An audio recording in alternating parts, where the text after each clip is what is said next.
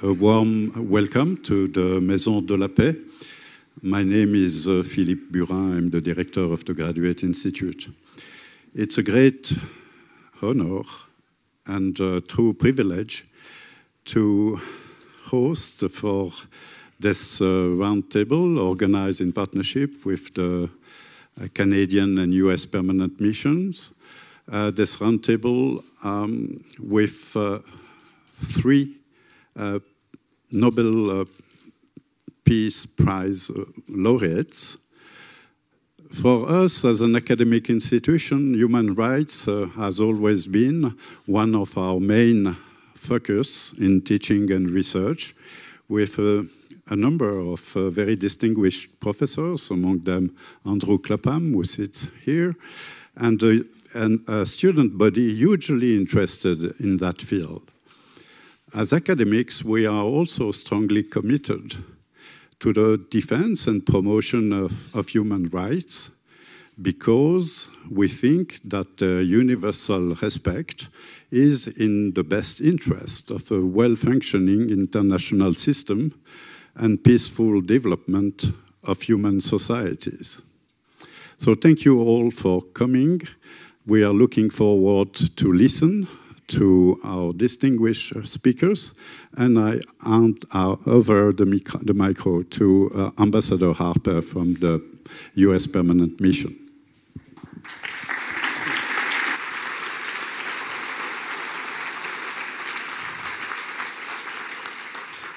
Thank you, Professor.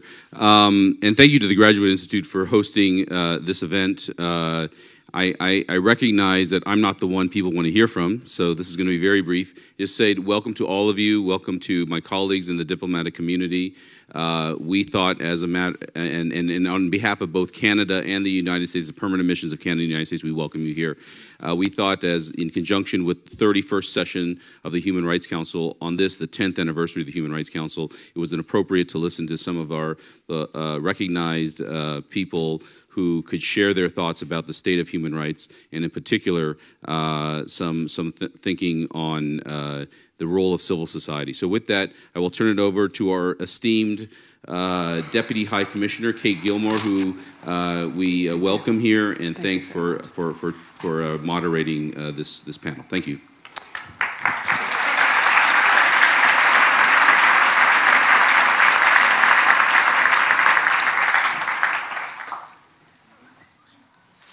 What an extraordinary moment.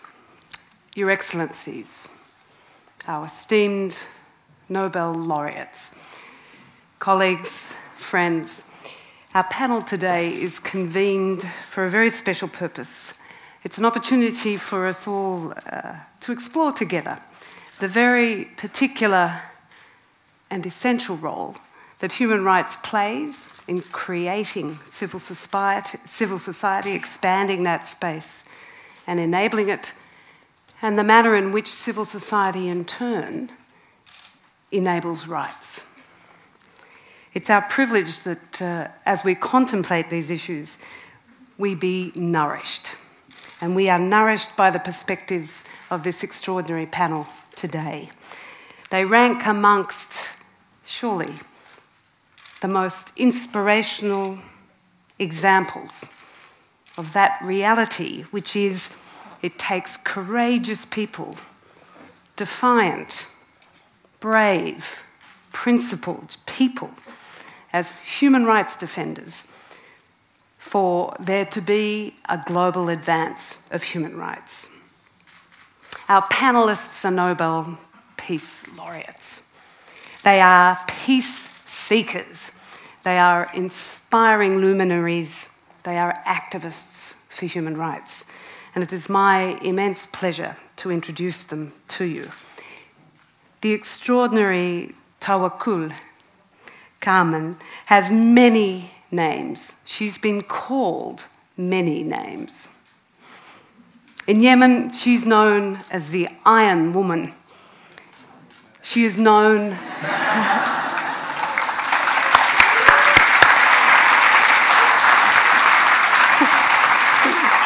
Yay! She's also known, at an incredibly young age, I might say, as the mother of the nation. She's been at the forefront of the human rights struggle in Yemen as an advocate for the power and the essential asset that is freedom of expression and freedom of the press. She was the co-founder in 2015 of Women Journalists Without Chains, and she foresaw the Arab Spring and the longing for a deep and personal democracy. And in 2007, she began to person weekly demonstrations that just grew and grew and grew into powerful pro-democracy movements. It is such an honour to have you with us. Thank you, Dean of Women Journalists Without Chains. She foresaw the Arab Spring and the longing I want to make note, actually, personal democracy.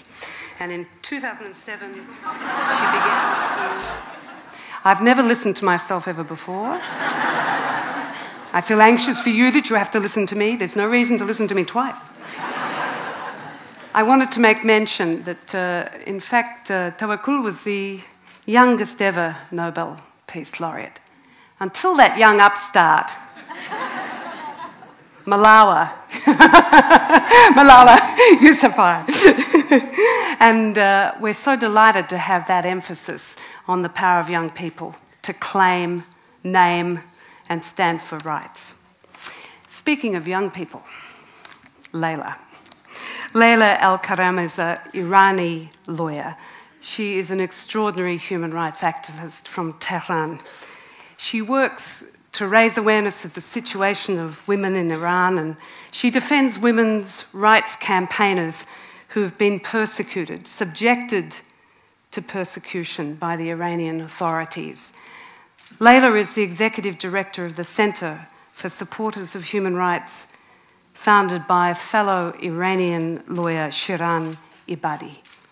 You know, the courageous, visionary Shirin Ebadi was awarded the Nobel Peace Prize in 2003 for her groundbreaking, death-defying work as a lawyer and a human rights defender. And she has lived in exile, as does Layla, from Iran since 2009.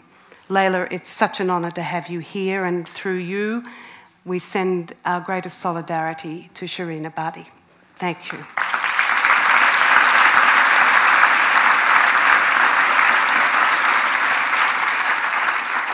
Dear friends, this week we celebrated International Women's Day, and as a woman I have chosen to introduce women first. And I want to note with real thanks to US Ambassador Pamela Hamamoto that through her leadership there has been introduced a gender champion program across the UN in Geneva. And many of us now share a commitment to not participate on panels that only have male contributors. Thankfully today, the challenge was in the other direction. Now, looking at the list of Nobel laureates, it was very hard to identify a man. Oh, sorry, that's a typo. In all seriousness, we are truly gifted today to have a man among men with us. His Holiness, the Dalai Lama, a Nobel laureate, is a global figure of such standing that somehow, sir, we feel that you belong to all of us. You are, of course, a remarkable spiritual leader, but His Holiness is also renowned for his advocacy of peace, religious tolerance, and human rights. If I may say, also famous for his laughter. He was awarded the Nobel Peace Prize in 1989, and we're enormously honoured to have you with us here today.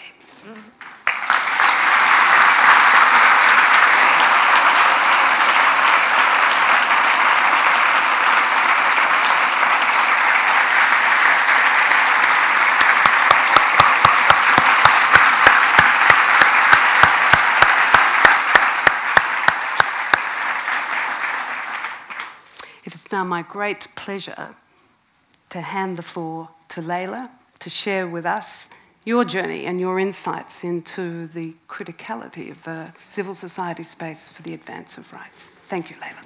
Thank you. Your Holiness, ladies and gentlemen, dear friends, salam. In Arabic, the word salam means peace. And we use the same expression in Persian for greeting. Prophet Muhammad enjoined his followers to replace good morning or good afternoon by salam alaik, which means may peace be upon you. And the big question is, why a small number of individuals and some non-democratic governments are violating human rights and depriving women of their basic rights in the name of Islam? I'm honored to be here to share my view on human rights. There is so much I would like to talk, but unfortunately I can't due to limited time I have. So I will highlight a few facts about women's human rights and the situation of those who defend them, a mere drop in the ocean. I'm sure that you agree with me that women's rights is a contested issue. Unfortunately, discrimination against women still exists in all human societies, and each region and civilization, it manifests itself in a different way. I bring you an example from India. In the city of Varanasi, you see women who are clad in white cotton robes and have shaved heads. There are individuals whose husbands have died, and their fundamentalist families have banished them to the city to leave the world behind and live there until they die. In Africa, women are struggling with many wrong traditions and practices. For example, in Liberia, a country the president of which is a female Nobel Peace Laureate, more than 1/3 of women have experienced FGM, and they are all followers of Christianity. In some European countries, women are paid 1/4 less than men. Unfortunately, we have recently witnessed a worse kind of violence against women, and it is a crime committed by ISIS, which calls itself Islamic State. We witnessed that ISIS captured women and gave them to its supporters as slaves. And the most painful thing is that ISIS announces that its actions are in conformity with the Sharia. Another issue is the crisis of refugees coming to Europe for a better life, but face another form of violence and repression. And at the same time, I'm happy to see how ordinary people leave their comfortable homes and come to help the refugees. These show the power of civil society and the fact that every one of us can make a change. Violence against women is harsher in Islamic countries in view of the fact that the law endorses it in many instances. Iranian women have suffered discrimination both before and after 1979 Islamic Revolution. The age of criminal responsibility for girl is 9, while a boy cannot be prosecuted until he is 15. In fact, in Iran, a 9-year-old girl is actually regarded as an adult woman. Under Iranian law, the nationality of a woman is not automatically transferred to her children. However, the same does not apply for a man. Consequently, there are approximately 20,000 children in Iran who lack a birth certificate simply because their fathers are not Iranian citizens, although their mothers are Iranian nationals. The main justification for discriminatory laws against women is that they are based on Sharia and therefore cannot and should not be challenged. For decades, Iranian women have struggled to prove that Sharia does not discriminate against women per se. They challenge the discriminatory rules, arguing that the patriarchal norms and traditions inserted into Islamic law deprive women of equal rights. This has been a difficult task, very difficult task for Iranian women. Right now, as I'm talking to you, some women's rights defenders are spending their lives in prison because they refuse to be silenced, whether in voicing their political and religious beliefs, raising their ethnic demands, or simply challenging gender-related restrictions that are imposed on them as women. Bahar Hedayat is a student activist and a human rights defender, currently serving her 9.5-year sentence on the false accusation of propaganda against the state. Her only crime is promoting human rights and democracy in Iran. Zainab Jalilian, a 33-year-old Kurdish citizen, was initially sentenced to death for her so-called political activities. Her death sentence has now been commuted to life imprisonment. Narges Mohammadi is a vice president for the Defender for Human Rights Center, is in prison for her human rights activities, of course, for also being a member of the mentioned center. She is a mother of 2, and she hasn't seen her children for almost 6 months. And these are just a few. State repression may present the main obstacle to the activities of women human rights defenders. In line with the theory of the Velvet Revolution, most social and human rights activists, including women human rights defenders, are seen as a threat to national security. In fact, the hardliners within the government have regarded these women as their political opponents and done their best to control, confront, and repress them. Women human rights defenders have repeatedly declared that they don't want to bring down the regime in Iran. On the contrary, they are challenging the status quo because they are passionate about their country and their Iranian identity.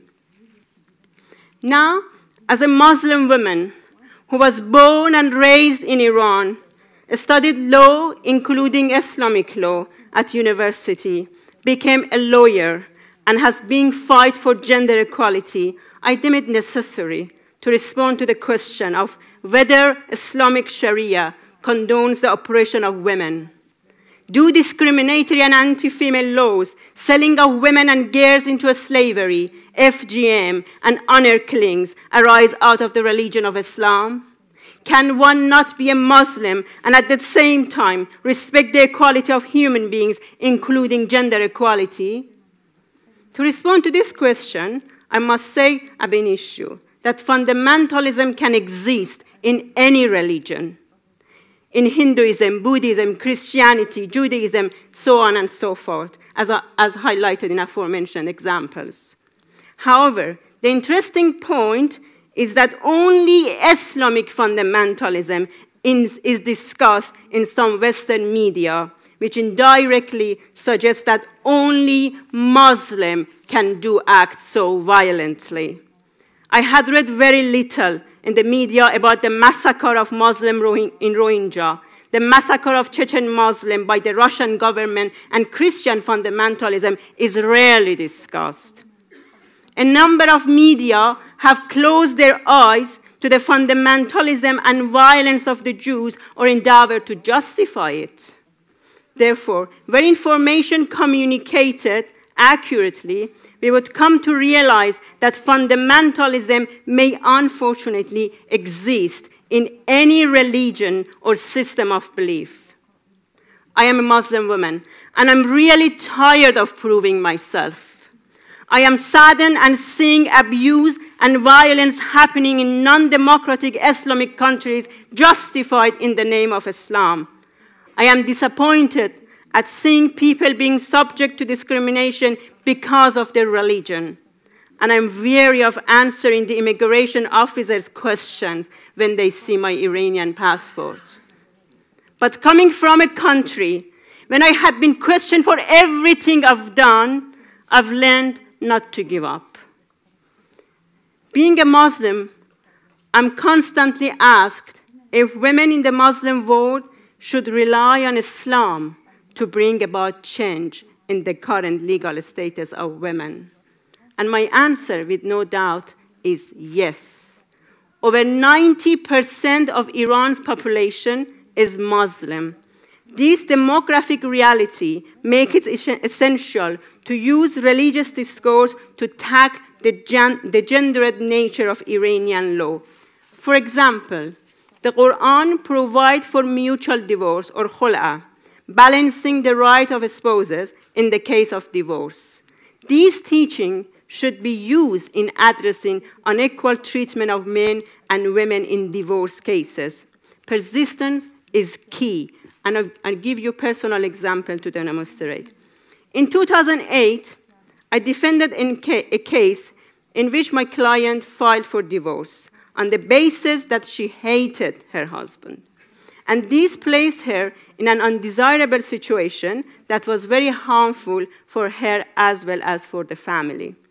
In court, in addition to the civil code, I discussed the ruling of denial of harm, which is acceptable to Islam as a way to prevent hardship. I also referred to the Quran, which allows for khul'a, or mutual divorce, and discussed the opinion of some Islamic jurists, such as Ayatollah Sanei, and asked the judge to implement the civil code in line with the Quran and grant my client a divorce. Fortunately, after some prolonged court session, the judge granted the divorce on the basis that the continuation of marriage would be harmful to my client. Iran is a society with rapidly changing norms in relation to women's status. Yet the discourse with respect to women's rights had its place in Islam. It's a discourse that challenged hardline Muslims who oppose women's rights on the ground that they are not Islamic, and also speak to a government and legal system that claim it is based on Islamic law.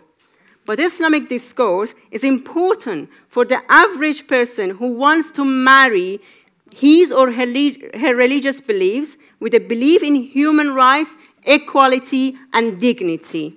These people are empowered to stand behind their human rights principles without abandoning their religious beliefs. So, to build a broad movement and unite like-minded people, it is important to argue that Islam and human rights are not mutually exclusive, and that Islam supports human rights. Now, another question that I've always come across: how should the West help women in Islamic countries? And I wonder, do we need the West to rescue us? Are we happy to be considerate the others that are victims and need mercy? Is it right that all brave Muslim women in Iran, Afghanistan, Egypt, Syria, Yemen, and many other countries are deemed as passive individuals waiting for help? We should not forget that Muslim women, including Iranian women, have never played a passive way. They've used any tools available to them to challenge discriminatory laws and practices. So the West should change its view. It should change its policy toward Islamic countries and Muslim women. As Sohrab Sepehri, an Iranian poet, said, "چشمها را باید شست، جوری دیگر باید دید." Eyes should be washed, so our views will change. Modern Muslim, and particularly Muslim women, expect the media, civil societies, and universities in Western countries to assist them to promote modern Islamic thought and to carry their voice to the people of the world. Modern Islamic thought should be valued. The books and articles of enlightened Muslims should be translated and published. And most importantly, those governments that claim to respect human rights should refrain from supporting fundamentalist Islamic government until they change their ways. We should not forget that a number of fundamentalist Islamic countries in the Middle East, which severely trample upon the rights of women, are close friends of the West. The West signed commercial contracts with them, condoning their violation of human rights on the pretext of cultural relativism, which I'm really tired of this cultural relativism.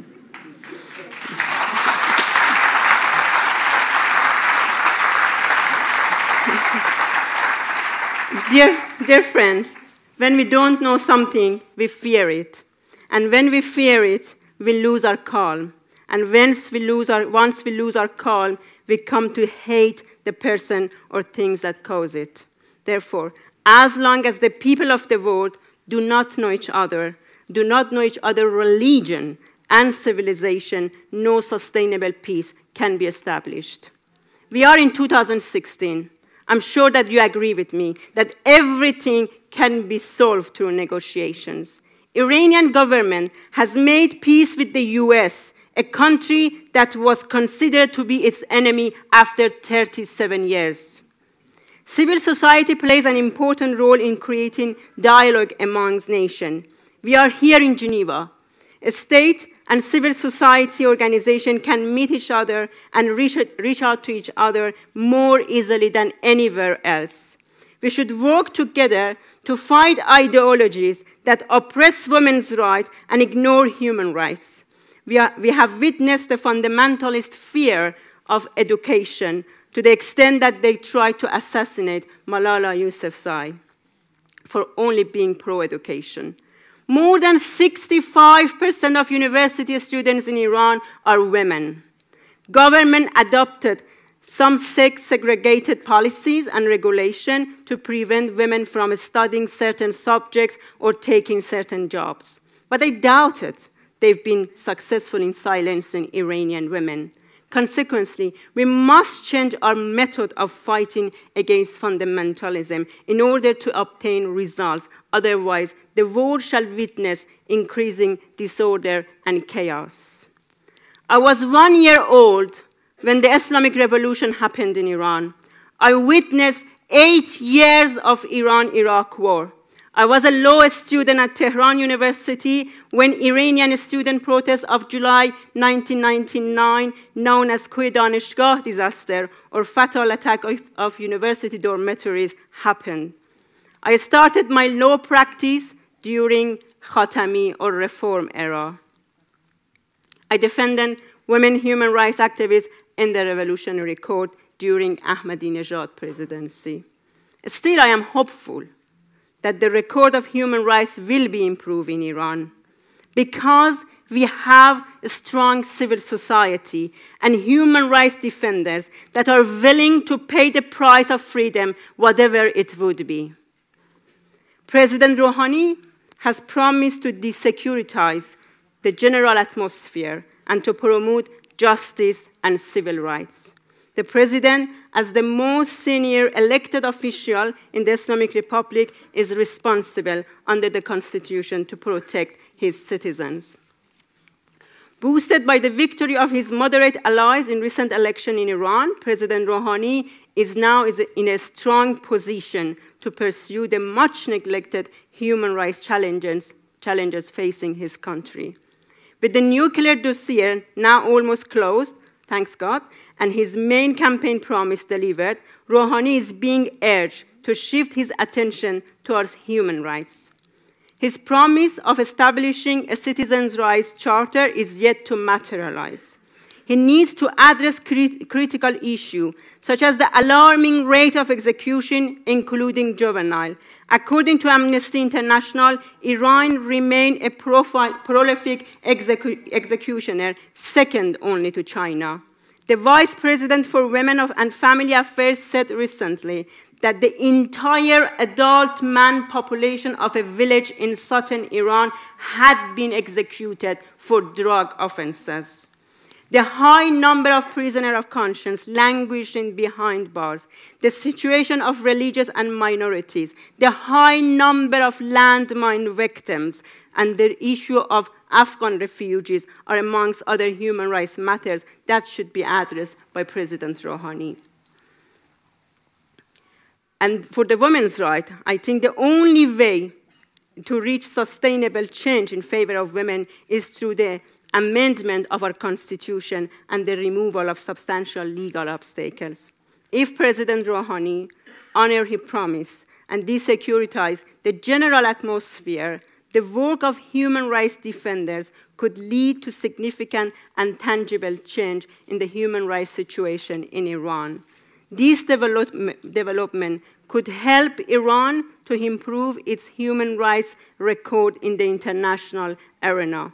Of course, moving forward, we keep our message alive. We continue our fight for gender equality. It would be a difficult process, but the day will eventually come when women will enjoy gender equality in Iran. Thank you for having listened to me so patiently. Thank you. Thank you.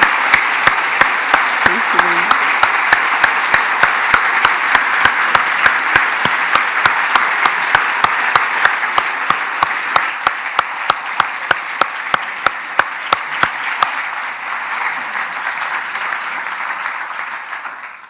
Layla, you've moved us and inspired us, and we thank you for the courage that you represent and for the strength of your voice and the power of your determination. Thank you. It is my great pleasure and a thrill to now hand the floor very much with enthusiasm to Tawakkul Karami and Carmen, and we thank you very much for gracing us with your presence. Thank you, ma'am. Thank you so much. Assalamu alaikum. Now you know the meaning of Assalamu alaikum, which means peace be upon all of you. Assalamu alaikum again. So you have to say wa alaikum assalam.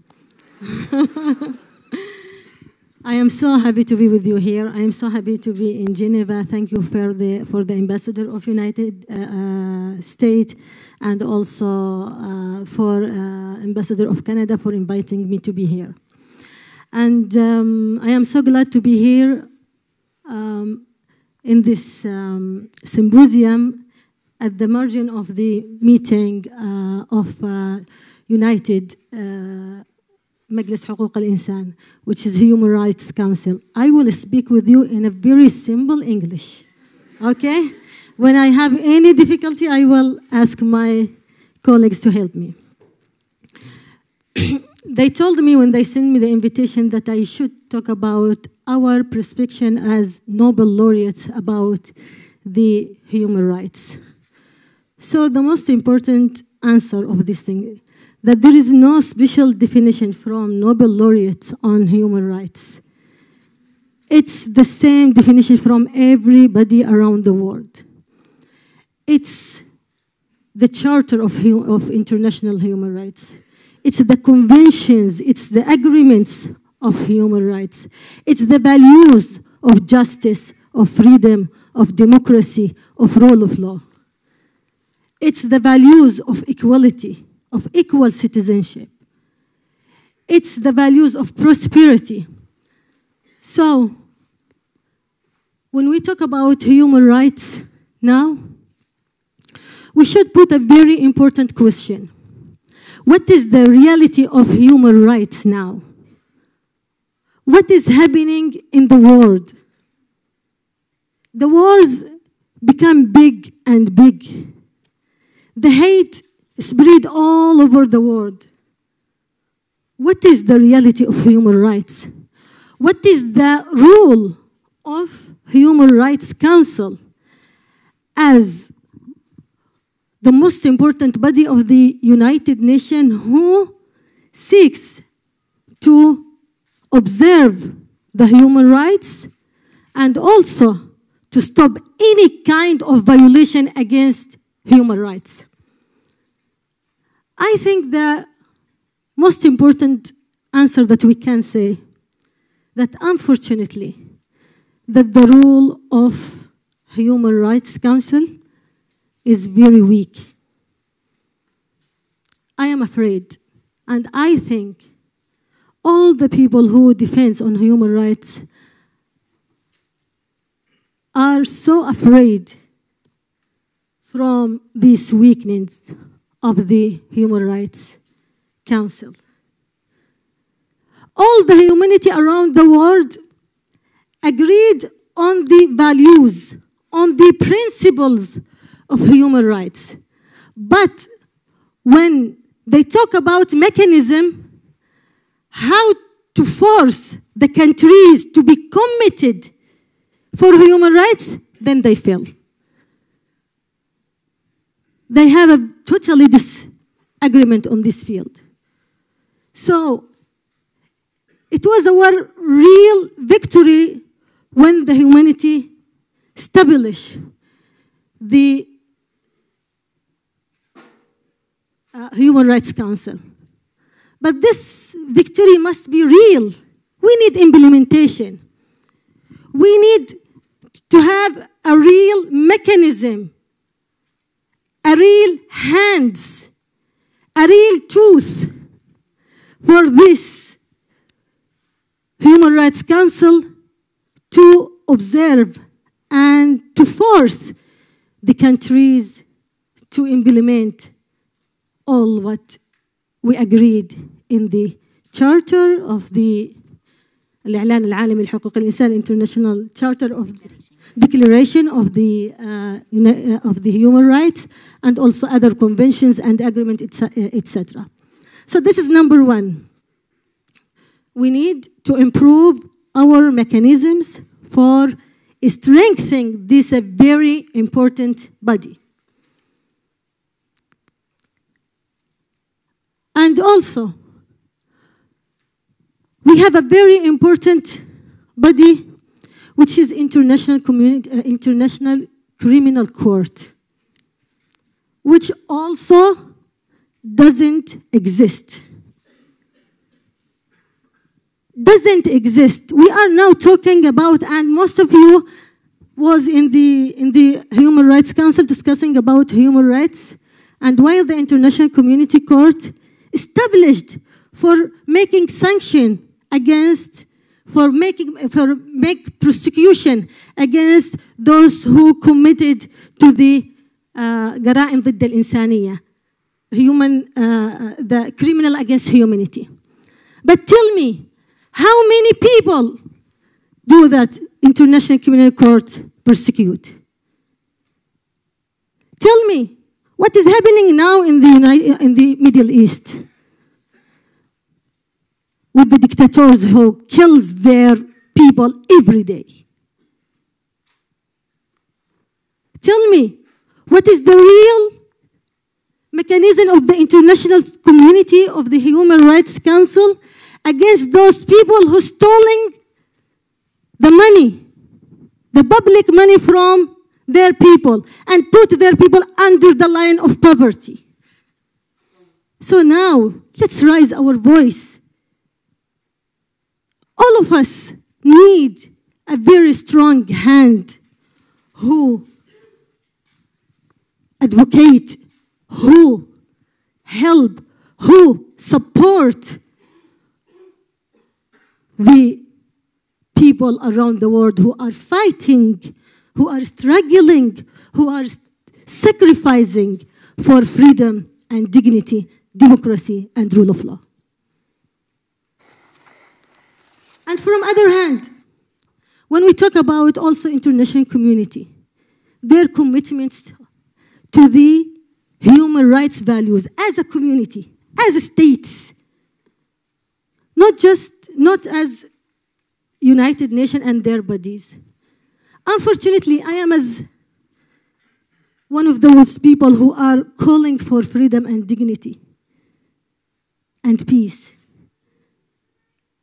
إيش يعني متشائمة أو مستاءة. It's difficult. No.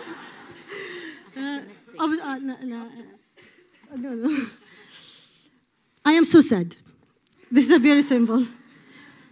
Because when we talk about strong countries and the countries who are calling for freedom and dignity and values as their values, as a nations, as a state, but when they deal with us with their interests, not with the values that they carry. So this is a very big problem. We as a people belong to this world. We as a people who belong to 21st century. want a new world based on peace and love and coexisting.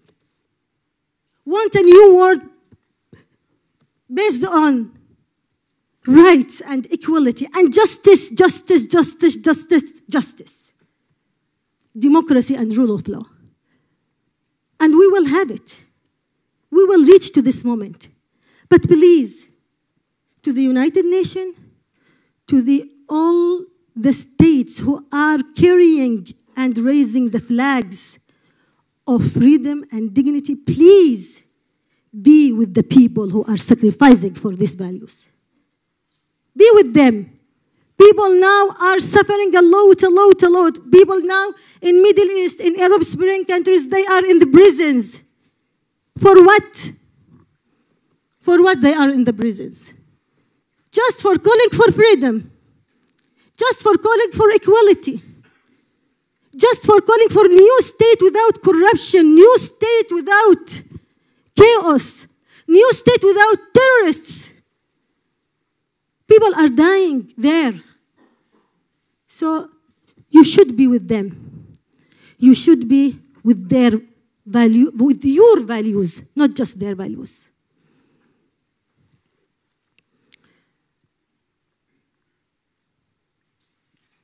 When we talk about totalitarian regimes, the most important or the first victims is the human rights. So we should be together to spread democracy, rule of law, and human rights all over the world.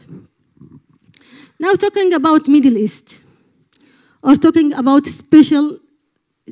about Arab Spring countries. What is happening now? Again, there are people, youth, most of them they are youth, most of them are women, went to street again calling for new states, calling for the values that is inside the الإعلان العالمي لحقوق الإنسان, Universal Declaration of Human Rights, and of all the conventions in the United Nations. They are calling for new states. And they went to the street peacefully. Peacefully. They carried the flowers against all the kind of violence from the tyranny. But what happened? The people in Arab Spring win in their first step of peaceful revolution. When they stepped down, Ben Ali and Mubarak and Al-Qaddafi and Ali Saleh. And we hope very soon Bashar al-Assad. So all of them decided, step down the ousted regime, president of Egypt and Tunisia and Libya and Yemen. And again, very soon, inshallah, with Bashar al-Assad. And this is just the first step of their revolution, of their will for change. But what happened after that? I'm talking about human rights, what's happened? People, again, you have to keep it. People, when they go to the street, they didn't go for chaos. They go for new states. They go for new values, justice, freedom, democracy, rule of law, peace. And they had their victory in the first step, which is step down the head of the regime. After that, as most of you know, that after every great revolution, people face counter-revolution. We faced a very ugly counter-revolution. Very, very ugly counter-revolution. In Egypt, for example, it was and is still armed coup against the legitimate ruling president. And most of the people now who were struggling peacefully in the 25 January of revolution in Egypt, now most of them in the prison. The president himself under the threat of death penalty. And no one in the international community criticized that. Is this the human rights? Is this the values that Human Rights Council established for? The same thing with Syria. What is happening now in Syria? The same thing in Syria. 100,000 people being killed by the regime of Bashar al-Assad. 10 million people been displaced and they are refugees now by the regime of Bashar al-Assad. Women been raped, children.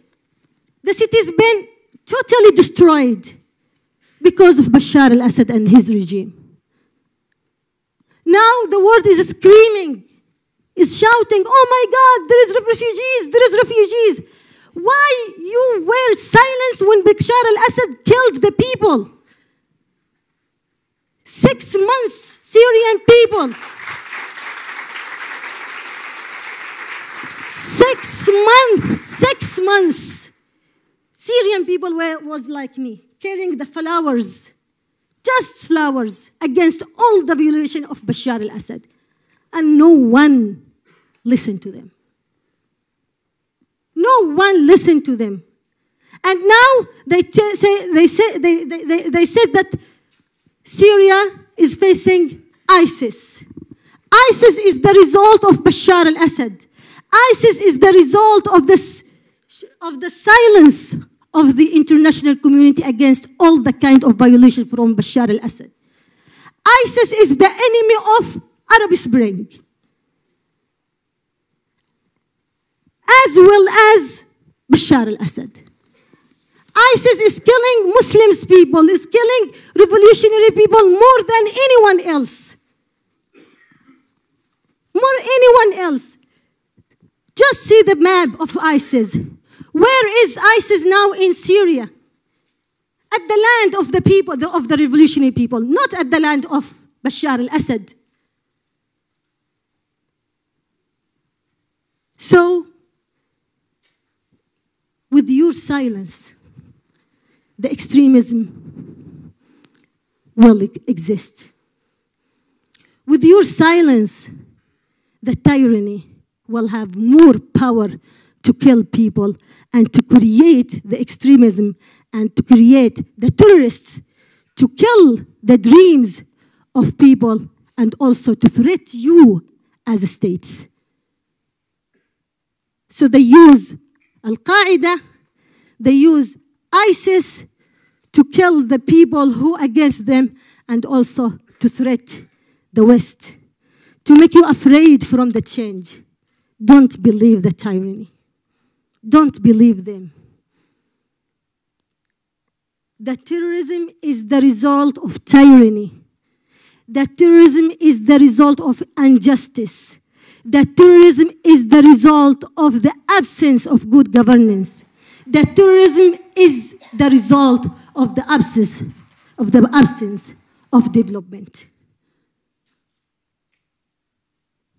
If we want, all of us, to stop terrorism, because this is our battle, is the battle of all humanity, we should to stop the tyranny at the first thing. Second, we should spread the rule of law. Third, we should spread the development. And fourth, we should support the people who are calling for the religion reforms. So it's a comprehensive solution. It doesn't come from throwing the bullets. No, it needs real solution, big solution. Remember, every dictator is a terrorist, and every terrorist is a dictator. both of them feed each other, and both of them take from each other all the reason of being alive. Third, in my country, Yemen, what is happening now in Yemen? The same story of Arab Spring. People, a great nation. They have more than 70 million pieces of weapons. They decided in 2011 to throw them in their tribes. They went to the street with flowers, just singing, peaceful, peaceful, our revolution is peaceful. Women and men, millions of women, or millions of people was in the street just carrying flowers against all the kind of violation from the ousted President Ali Saleh. And we as Yemenis give the world a big and a good symbol, example of how the nation, when want to change, they really change. The first victory that Yemenis people did is that they used the peaceful way for making change. And it was 100% of revolution, 100. If you compare with any revolution, even in the Arab Spring, Yemen state had 100% of peaceful revolution. Yemeni people didn't kill any soldier. Yemeni people didn't attack any institutions of the government. Yemeni people didn't attack even any offices of the ruling party. Even most of them was, some of them was in the squares of the demonstrators. But they didn't. Because of that, Yemeni people went peacefully in the first step of their peaceful revolution on 21 November of 2011, when the ousted President Ali Saleh signed his resign. So we did a great peaceful revolution, and we make a great victory in the first step of the revolution, which is a step down the head of the state, which is the corrupted and the dictator, which is Ali Abdullah Saleh. This is number one. Number two, in the transitional period, Yemeni people entered to the transitional period with peaceful method. Also completely peaceful method with the sponsorship of the international community. With the tolerance, with all the values, all the values that people of Yemen carry in their peaceful revolution. Because of that, we as Yemeni entered, let the ruling party that we made revolution against to participate in leading the transitional period. We made a very success story in the national dialogue. About 1 year, all Yemeni parties was in one table, discussing everything about Yemen, about the future of Yemen, even the constitution, and even this dialogue was with the partnership of ousted President Ali Saleh, his alliance, not himself, but his alliance, and also with militia of Al-Houthi. And we did a great national dialogue outcomes. We, after that, wrote the constitution with them, but suddenly the coup happened. Against all this thing, the coup from the Nazist, from the fascist militia of Al-Houthi, with alliance with ousted President Ali Saleh, and with, unfortunately, support from the regime of Iran, who want to occupy Yemen as a gate to occupy all Arab Peninsula. Now we face very ugly war after a very peaceful transitional period. Very ugly war. we now facing a very ugly counter-revolution, led by militia al-Houthi, led by ousted President Ali Saleh, and by supporting with Iran, unfortunately. But as you know, every great revolution followed by counter-revolution. But at the end, who win? The people. We are the people who will win, and we are the people who will create a new state that will be a good member of the world, and we will be one nation as a humanity who work with each other, love each other, and make this world better without any tyranny and any corruption. Thank you so much.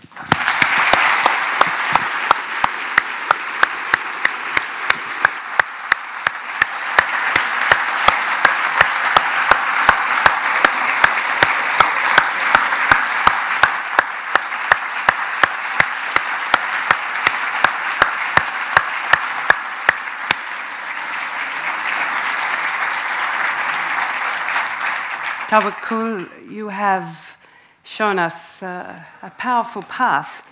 You've called on us to fill the silence with accountability for those with the power to betray rights.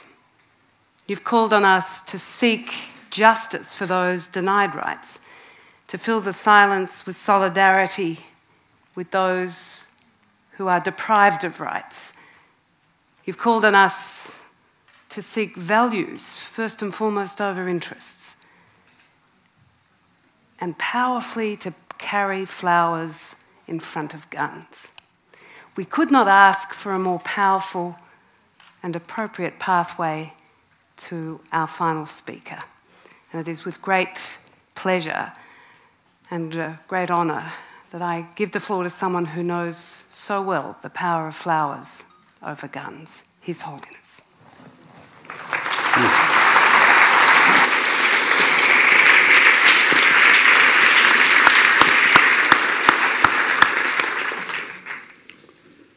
Dear brothers, sisters,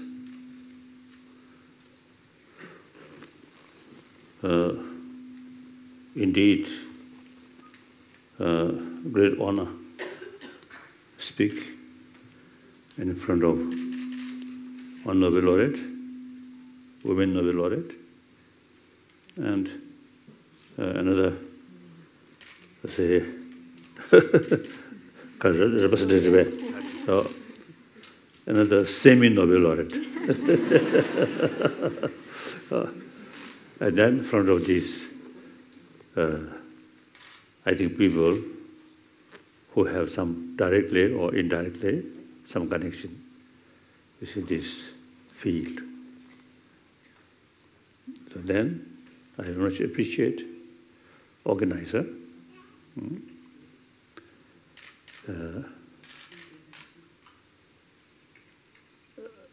the officials from the United States. They said, you organized this opportunity. Thank you very much. Canada. Oh, Canada also. No.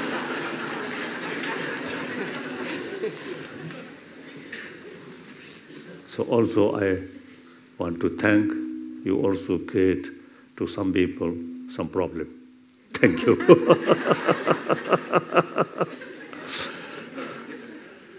Now indeed, to the presentation, you really very moving, very moving. I'm just one sort of single human being out of 7 billion human beings. We are talking about the future of humanity. So no matter how sort of small voice, this is very, very essential. Sometimes people have the feeling, oh, well, okay, going on continuously. I think that kind of sort of attitude is wrong. A lot of problem.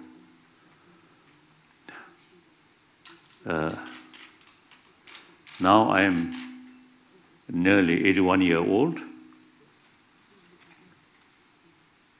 I born 1935. Soon, Sino-Japanese conflict started. And also Second World War. So also you see, the cause of Second World War also is growing like that. Then, Second World War, Korean War, immense sort of civil war in China, the Vietnam War.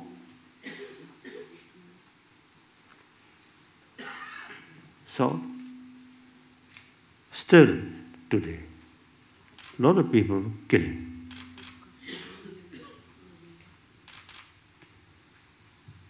Now,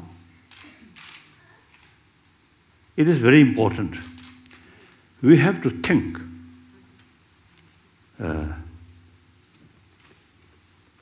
what was wrong and what is we are lacking. 20th century, there's a lot of killing. I think some historians say over 200 million people killed through war. And also through nuclear weapon use on human being in Hiroshima and Nagasaki. So immense sort of violence, if brought some new shape of the world, better world, then some people may say the justification of that immense violence. But that's not the case. As a matter of fact, beginning of this 21st century, although not such a Second World War or these sort of large-scale war, but pockets, continuously, you see, killing, continuously. This, I feel, symptom of past mistake and our negligence. So when we talk about human right violation, now time come, we have to think, what is the causes of these violations? The people creates immense suffering to others. These also human beings. They also want peaceful life. But you see, their way of thinking, too much short-sighted, and I think narrow-minded. Now time come to think how to change that.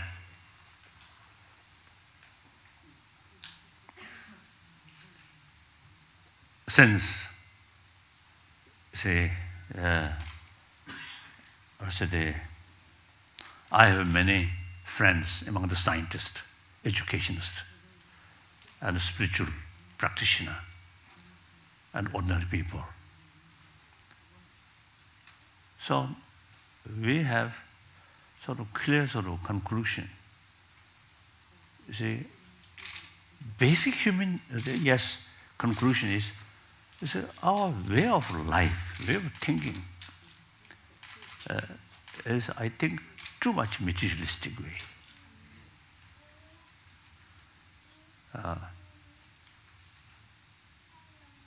So now that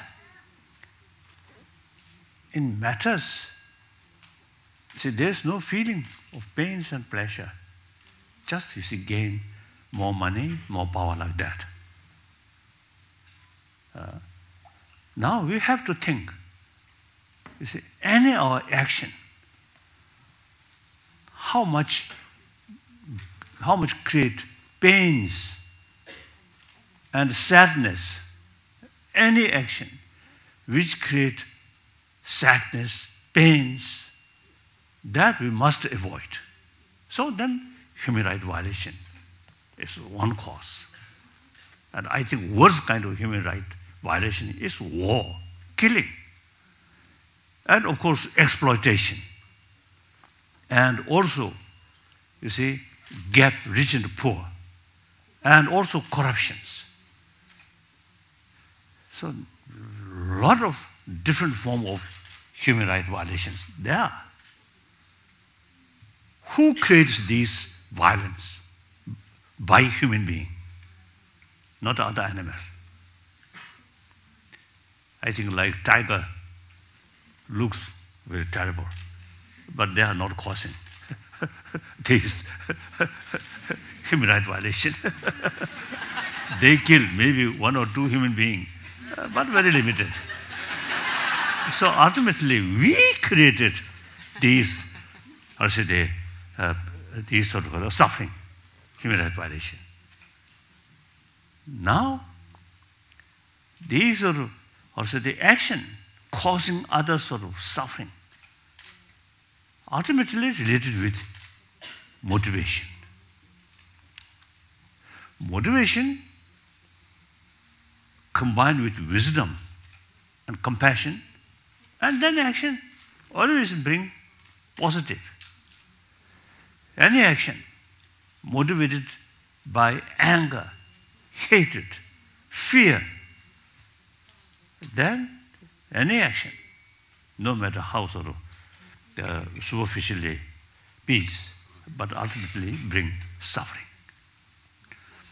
So now the question is, what is wrong? Now here I want to say, basic human nature is more compassionate, positive. Some scientists now investigate what is basic human nature. They carried sort of experiment to infant child before speech develop, very young, few months old. Cartoon, which you see 2 children. Which show? Cartoon show. I mean, cartoon which 2 children play together with smile. When that cartoon show that infant child express smile. Another cartoon, 2 children harming each other, negative face expression. When that cartoon show to the child, little bit sort of, unhappy sort of expression. And then more important, according to scientific, some medical scientists, they say constant fear, constant anger, hatred, actually eating our immune system. So, other hand, more calm mind, more peaceful mind, which we call healthy mind. You see, that very important for our health, physical health. Then, of course, according to our common experience, we all, including those people who create a lot of human rights, by the violation of human rights, these also come from mother, not come from raw or tiger. These also come from their mother. They also nurtured by mother's milk. They received maximum affection from their parent, particularly from their mother. They also very much appreciate this is mother's affection. And actually, we grown up with mother's milk. That is a symbol of affection. So all 7 million human beings come that way. So when we think these points, then we really feel basic human nature is compassion, positive. So there is possibility, make effort. If basic human nature is negative, then no use, make effort. Then perhaps alcohol, sleep. So since basic human nature is more positive, that's on the basis of scriptures, but on the basis of scientific finding. So they prove that. So therefore, now it is really worthwhile. How to sort of, how to make effort. Now, the problem, we 7 billion human beings, we all have that potential. Yeah. But now, frankly speaking, education, our education system, not adequate, something lacking.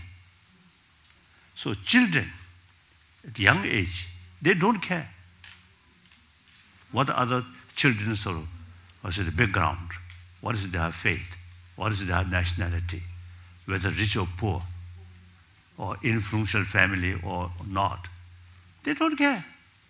So long, children showing smile, play together, they feel very happy. Then, in education field, not talking about these basic values. So, existing education system is something lacking. So, with some scientists and some educationists and some thinkers and some social workers, now we already committed, you see, making some research how to put in education system about education or inner value. All major religious tradition, you see, promoting basic human value. That's warm-heartedness, compassion, forgiveness, tolerance, these things. But then, out of 7 billion human beings, over 1 billion non-believer. Then among about 6 billion believers, there are little corrupted believers also there. Some of the believers themselves create more problems, isn't it? So now we have to think, see, the effective way to educate human being, not relying on religious sort of concept, but simply based on scientific findings and our common experience and common sense.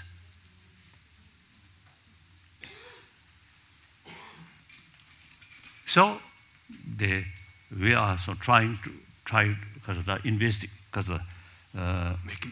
making effort, you see, to make draft sort of for secular education. When I use the word secular, according to Indian understanding, in the West, some my friend, when I say secular, they feel secular means a little bit disrespect to religion. Yeah. And some even sort of have the view or feeling secular and atheism, some connection. This is not the case. In India's understanding, generally, India's constitution itself based on secular. So not at all anti-religion or disrespect religion. India is a religious-minded nation. And who drafting these constitutions, very religious-minded, like late Rajendra Prasad, very religious-minded people, according to Indian understanding. So secular means respect all religions and also respect non-believer. Although nowadays, you see, in India also, you see, different interpretation about the meaning of secularism. So finally, I think we have to go to Oxford English professors. What is the real meaning of secular?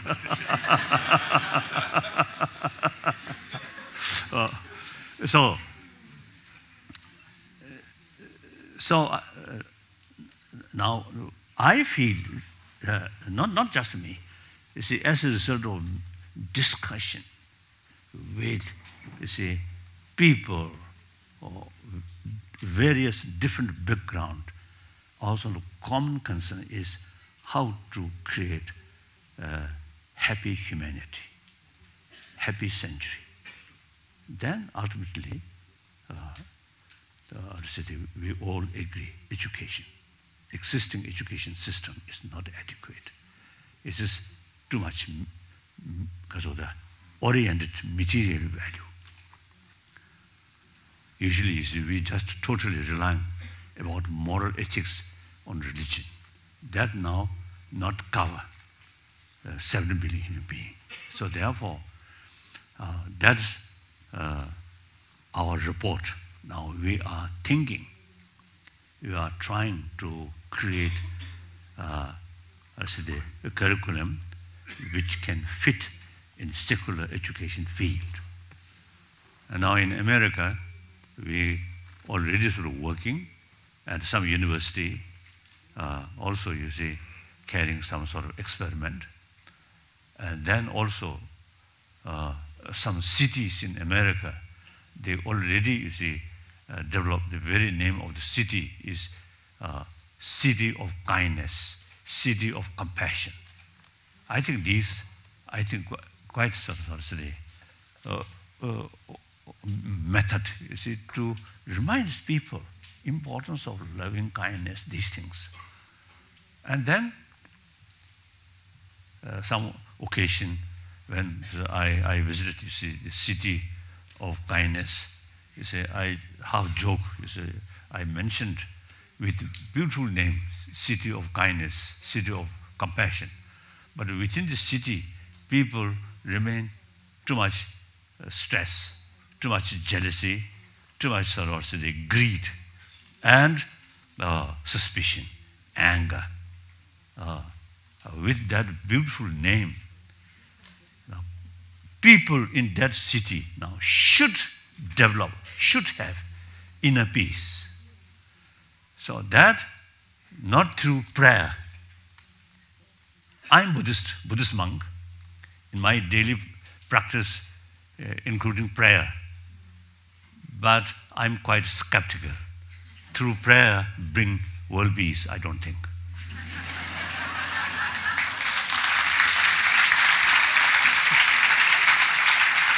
One occasion, in Hiroshima, some Nobel Laureates, the other Nobel Laureate, and also some Japanese sort of leaders at Hiroshima. You see, they also, you see, also they mentioned with God's blessing or Buddha's blessing, we may achieve peace, world peace.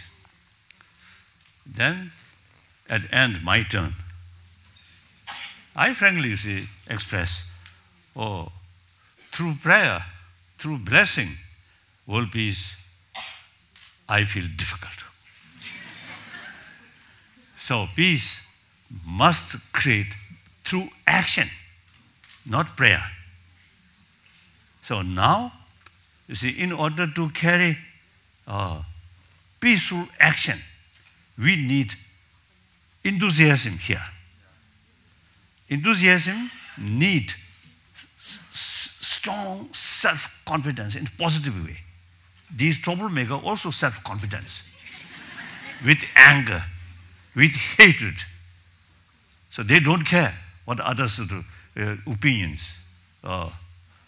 They don't care about our criticism. And even the United Nations sort of some resolution, they don't care. So now we have to deal the fundamental level. Frankly speaking, our generation, not much hope. Our hope, future generation, if we start now, the education, something more holistic. Education about physical health, that means material values provide us physical comfort. Then that equally, that education also, you see, teach us how to create healthy mind. So sometimes I usually describe hygiene of physical, similarly, hygiene of emotion. Now that's now, as an academic subject, not a religious matter. I think now, within few years, I think within this year, I think some sort of first draft, I think may materialize. In India also, you see, we are working. In America also, you see, working. So then, hopefully, you see, few school carry this sort of what's the curriculum, then see what's the result after a few years. If something quite significant is a positive result, then can also extend more. Then eventually, United Nations can pass the resolution.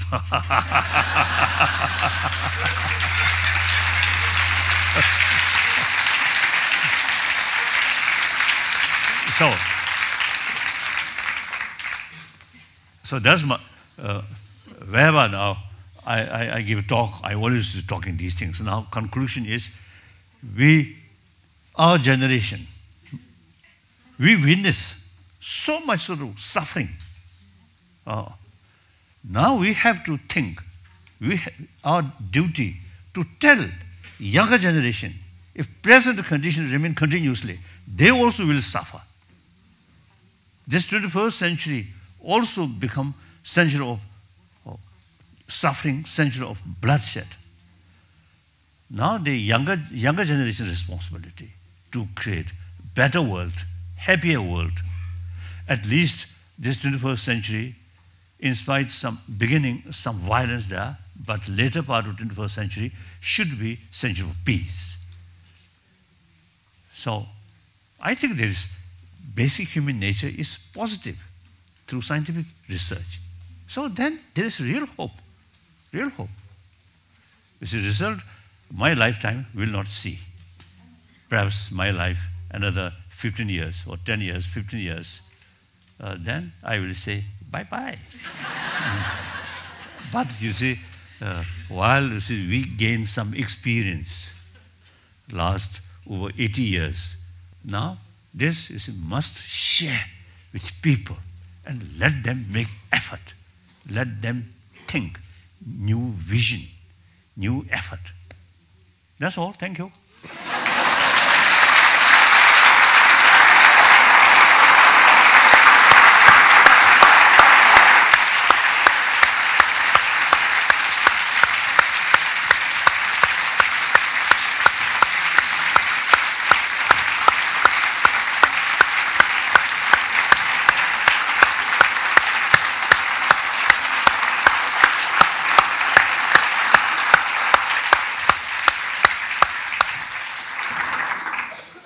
His Holiness has really blessed us in so many ways by his example, by his instruction, and by this challenge to look to the generations that come after us.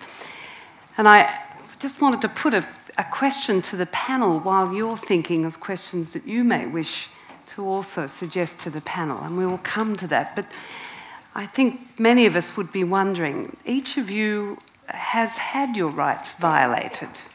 Each of you has been subjected to grave injustice without recourse, which means each of you has chosen to walk away from hate, to walk away from fear, to walk away from revenge. How have you done that? How have you chosen a path of peace and of tolerance and acceptance? And what would you want to say to people who are very tempted to use their sense of grave injustice to become an instrument for hate, to become a reason or an excuse for violence? How did you not do that?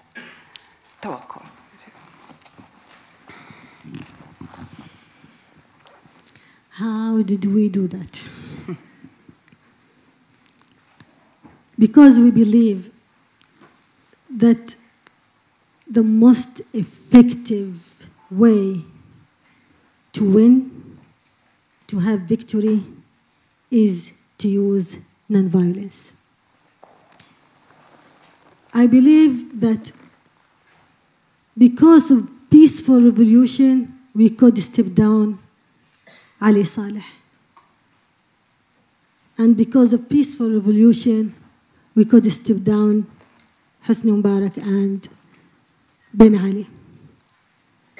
How did we do that without feeling the fears? Yeah. Because we started dream. Because our dream calling us for a new state without dictatorism and without corruption and without terrorism. Because of our generation, the second generation, I don't want the second generation to suffer like what I suffer. I did that for my kids, for all the people of my nation, for all the people of Arab nation, for all the people of the world. I've been in the prison many times. I've been threatened many times. And now I am in exile after a great peaceful revolution. We believe on our peaceful method. And we believe on our dream. And we believe on the point that we will reach. We will win in the end. But please, we did all what we can for the peaceful revolution. We did, and we are now still struggling for this moment, for returning the peaceful again. But please, be with us. Be with people. Work for people who are struggling peacefully. Thank you. Again and again, we will not give up. This is the method that which we create. And this is the dream that we will reach to. But how much the price we will pay? The freedom has a very big price. And your grandma and father and grandfather knows that very well.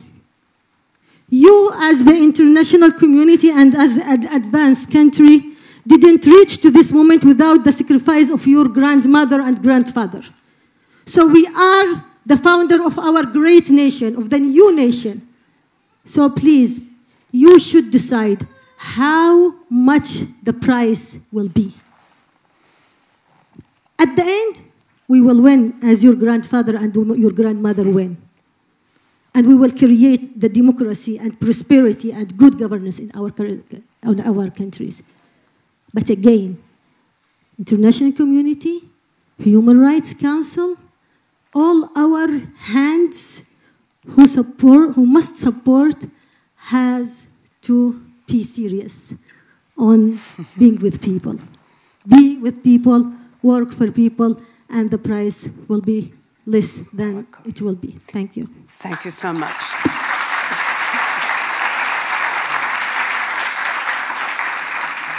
Layla, it's incredibly tempting to feel hate and contempt for those who have treated you with such disregard for your dignity. Yeah, sometimes when I just came out from the Revolutionary Court defending my clients, and I was really just crying outside the courtroom because I just feel so humiliated in the courtroom, and I was just facing the judge, facing the security forces in the court, but I tried to be very powerful in the court when defending my clients, but really when I came out and just sit in the street and cry and then just go home. But the things that I always try to find a common things between myself and the judge who was, there in the power. As His Holiness said that they are also human beings. And then we need to, I find the common things, because, for instance, in the case of women, I always try to reach a judge and said, imagine, this is your own daughter. This is your mother or whatever. You know, I never mentioned about your wife because sometimes maybe they had problem. And I said, this is maybe your own daughter, you know. And then, actually, I had some, cases that I win in the Revolutionary Court when they said, okay, maybe they leave these young students go free. And the other example, we changed some laws, discriminatory laws, by peaceful demonstration and peaceful way. For instance, one case, there was a case of Ariane Golshani, a girl was killed. And then we were arguing about the case of custody. And at that time, we invited crowd to a ceremony. And Dr. Abadi actually started when she talked, and we prepared white flowers. We asked the crowd to just spread the flowers in the street. And then in a moment, the whole street was full of white flowers, and the image of this, peaceful act reached the media. And after, but by our effort and also continuation, after some years, we just succeed to change the custody law in favor of children. So I think when you believe in your path, when you believe in the way that you want to carry, you always, stick to be, to peaceful way, and you want to be calm, and you want to inspire other person. You don't want to be, we are against violence. We don't want to create more violence. So I think this is the things that, give us courage to carry on. Thank you. Thank you so much, Leila.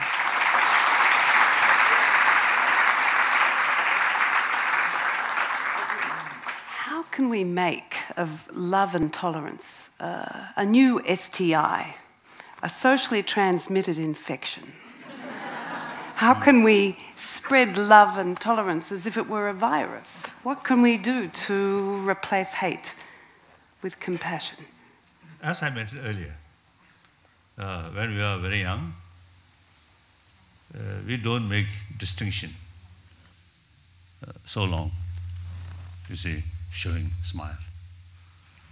So now education, although it's all religion, you see, talking, you see, entire human being, spiritual brothers, sisters. And Buddhist, we usually call entire mother-centered being. Word very nice, but among Buddhists also some troublemaker there. So now, you see, these words not effect in our emotions. So now we need systematic education. Then, with reason, with sort of evidence, conviction, evidence, with evidence through scientific research. You see, we can change, or we can maintain the young children's sort of warm-heartedness when they grown up. Still, you see, that remain fresh. Now we have this. I think at the young age, you see, the loving kindness nature there. That is mainly biological, because we are social animal. Then we grown up gradually. You see, that biologically, you see, developed that sort of loving kindness, basically limited, without backing intelligence. So now education field is a further sort of explanation. These are basic human value. In order to carry happy human being, you need these things. Reason such. A, such, B, C, such. You see, we have plenty of reasons. So then, that biological factor, affection, compassion, is biased, only related towards friends, Now we have this sort of ability, use our intelligence, then we can extend, you see, that compassionate sort of attitude towards entire sentient being. So including your enemy. Now here we make a distinction. Action, actor. As far as your enemy is concerned, their action is harmful. So sometimes we need take countermeasure. But as far as the actor is concerned, still human brothers, sisters. So they also deserve our love, respect. So that with help of intelligence, you see, we can develop that kind of unbiased love, loving kindness. So that, I think, through education, we can do. Through education, hatred also sometimes increasing. Through education, you see, too much sort of emphasis, we and they increase through education. So another way, through education, we can build, we can develop entire human being is part of we, part of us. We are same human being. Now, particularly today's world, in economy field or environment issue, all, you see, East depend on West, West depend East, Northern world depend Southern world, Southern worlds depend North. That's today's reality. Unlike, I think, a few centuries ago, in European, particularly Swiss, you are completely independent. You say, no need sort of cooperation with other country. I think that spirit still carry here. You Swiss, you love Swiss franc. Rather, I think, Euro. Like that. So therefore, you see, in the ancient time, yes, each community more or less self-sufficient. No need cooperation. No need sort of because of the interdependent sort of situation or interconnectedness. Now today's world, heavily interconnected. Many articles you daily use, made in China, made in India, or some other countries, like that. So that's today's world. And then this is the climate sort of, because of the global warming. Now they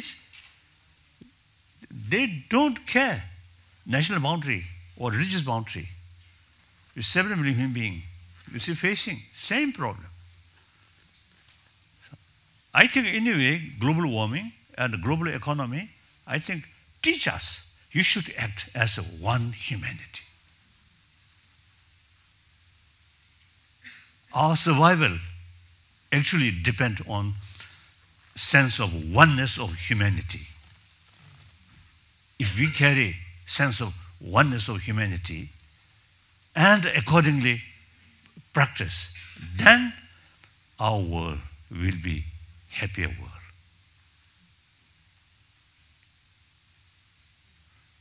So one occasion I met some Cuban refugee, very religious-minded, Catholic, very religious-minded. We just talk refugee. No? So they little bit sort of resented to Fidel Castro. So they told me, daily in church, when they pray to God, please bring Fidel Castro to heaven, sooner the better.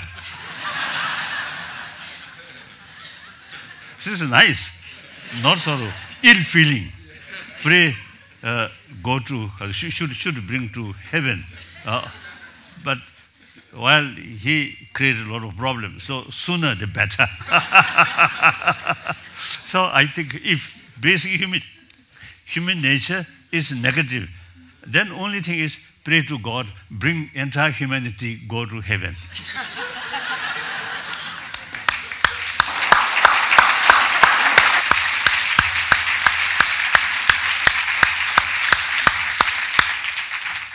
So I think according believer, yes, we created by God, Allah.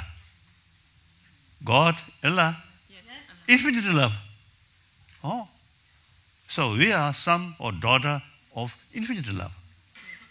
So that really brings powerful message to create enthusiasm, to practice love, forgiveness. Love is not word, action. While you're talking love, love, love, love, love, action, go like that, that is hypocrisy. Isn't it? we Buddhists, we always say, oh, enter sentient being, enter sentient being. But in actual action, it's just self-centered, or me, me, me, me. That's hypocrisy. It's no use.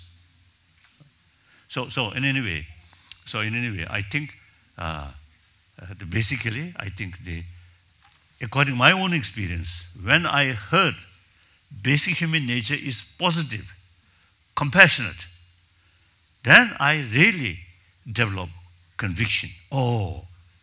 And also, you see, confirmed our own experience when we look children. They don't care about the other children's background. They work together. One time in Switzerland, the pathology, there are children from Israeli, some Palestine, like that, they play together. That's hope of future. You see, we too much sort of make kasoda. We actually, most of the problem which we are facing is we too much emphasis importance of secondary level of differences. The ultimate solution is, since these problem, man-made problem, man-made, not necessarily exclude women. Some women quite troublesome. so generally, you see, we call man-made problem. Now, on these, you see, so we too much emphasis we and they on the basis of nationality, religious faith, and within same faith, same sort of nation, rich and poor, and educated, uneducated. And in India, the caste system, very bad. All these problems, you see, because we too much emphasis on secondary level of differences. Now, only sort of solution to minimize these things, we have to go fundamental level. We are same human being. 7 billion human beings, same way born, same way die. Each of us have the right to achieve happy life. So many of the problems which essentially we created, then there's no reason. Everyone want a happy life. But then too much emphasis we and they, we deliberately created problem to other. So ultimately, that problem also causing your own sort of problem, like that. So these are short-sighted, not thinking holistic, lack of sense of oneness of humanity and oneness of the whole world. We have to act as a one community, one human community, human family. In ancient time, impossible. Now, modern time, through education, we can do that. That's all. Fantastic.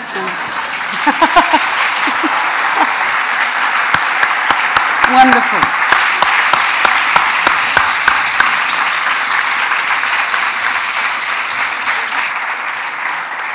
I know that many of us are time short at this stage, but I would like to just give a chance for 1 or 2 questions before we lose our distinguished panelists to their other demands. Yes, please. So please introduce yourself. Please identify where you're from, and just a question rather than a comment, please. Thank you. My name is Ibrahim. I was the former ambassador of Yemen to the UN in Geneva. Madam Chair, you were describing tawakkul as in many called in Yemen all of us, we describe her as a pioneer of new history. Thank you, sir. In Yemen, and she's the role model in not only for women, for men also, including myself. My question to her now, the violation of human rights in Yemen caused by the Houthis and Saleh is a huge. It's ever been in Yemen and where else. Now, what is next? What is your effort? And what is your plan as a civil society, cooperation with others, as human rights activists, in sending these criminals to international courts? Thank you. Thank you very much, sir. Another question, perhaps, on this side? Yes, please. Thank you. Just introduce yourself and a question only. Thank you. Hello, everyone. Jonathan Parianti, founder of ORU.com, the social network for social good. Thank you very much for all the great energy that you have shared with us. I think we have a panel, and we have as well, an audience that represents the diversity of mankind, and that is, like a great source of hope. My question for all of you is: we are living in a capitalism system. We are living in a system where we put, at the forefront the run for accumulation of assets, of goods. Maybe, when we look at the way the system works, we can see and we can feel that it has to evolve. We just launched 2 weeks ago the first global social currency to support economic inclusiveness all over the world. My question would be, to what extent do you feel and do you maybe foresee that bringing economic inclusiveness to support education, to support innovation, to support the way to bring gender equality and give a chance to all human beings might be, like a way to find that solution to greater good? Thank you very much indeed. And perhaps one final question. Yes, in the back. Thank you.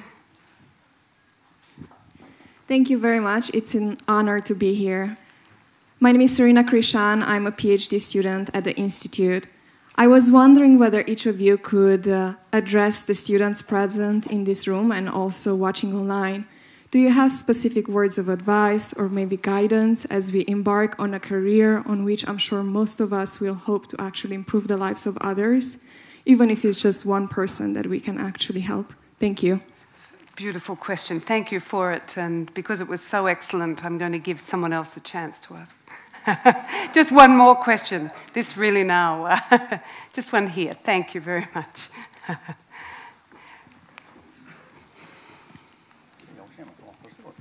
Merci beaucoup. I will be so brief. Eladjugor Giwadou, je suis journaliste auprès des Nations Unies à Genève et responsable de continentpremier.com. This is a question addressed to the Dalai Lama. What do you think that the situation gonna be bad right now in Tibet regarding the new wave we have in China? And you talk about empathy. Do you think that this speech we received very well will go also to the hearts of the politicians?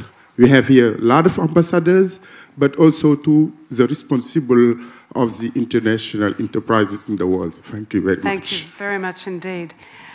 Tawakola, I know you have to go, so I'm going to give you first opportunity to respond to the questions that you've heard, and thank you very much. I will try to sit with you, but I have another conference, sorry for that. Regarding to the first question, we have a peaceful solution, and we call always for peaceful solution. But by the way, when we are calling for peaceful solution, and we are so insisting on this field, I am totally belong to this field, peaceful solution, peaceful struggle. But always there is another kind of struggle who are against the violence. Remember that the revolution, the Arab Spring Revolution, was peaceful and still peaceful. But what happened? The counter-revolution was very violent. So they announced the war against the peaceful revolution. So it's very important to all of us has to work to don't make the tyranny to push people to go to the violence. This is a very important. But also me as Tawakkul Karman, as a peaceful struggle, and I believe totally with nonviolence, but I can't stay against those people who tried to defend their lands from the occupation. This is a very important thing. From other hand, what is my solution and the initiative from me and from all the people who believe totally on nonviolent?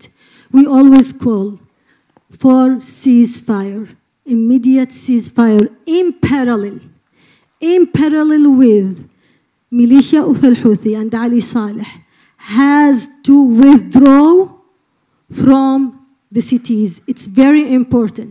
Has to hand over their weapons to the legitimate authority, to the President Hadi and its government.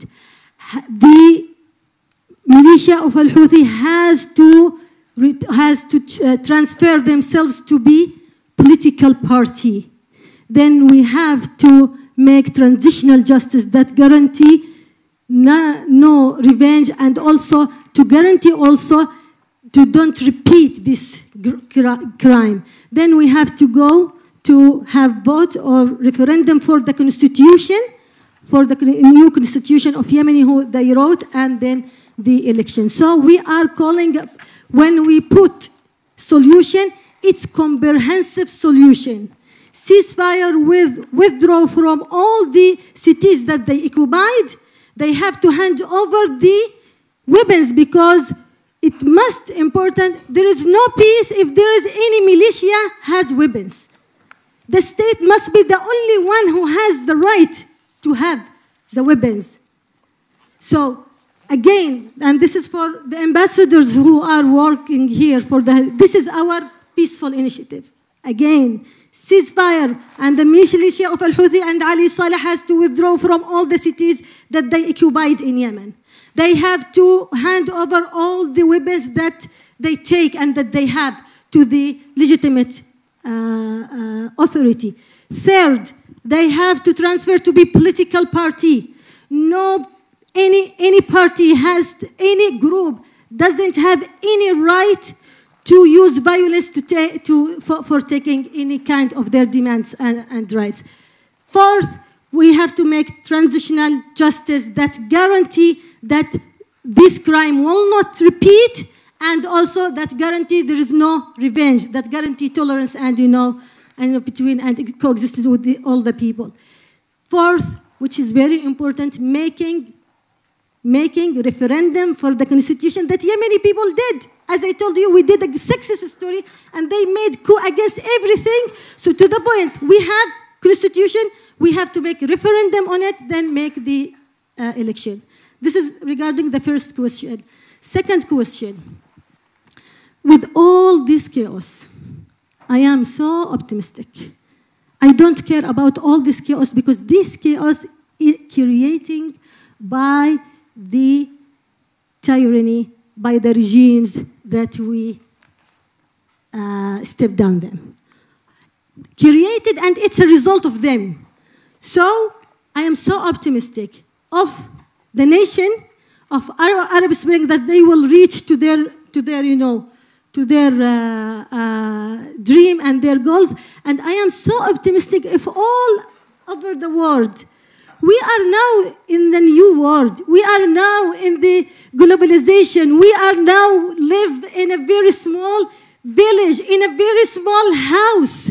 So we are now live and carry a new identity. Really, this is the reality. And especially the youth knows that. Students know that very much.